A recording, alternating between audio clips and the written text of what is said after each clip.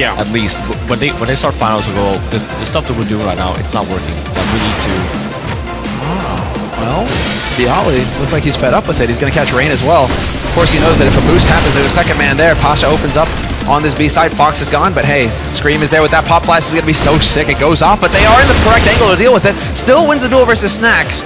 But VP continue to press forward onto the B side. Scream holding the line. Scream with the triple headshot, just stopping him cold. Brings it back to a 2-on-2, and he could get the ace. He's doing the damage, and he opens it up for Michaelele. But that's a quad kill from Scream, completely single-handedly turning it around, making it possible for Michaelele to come into it. Michaelele nearly burns alive.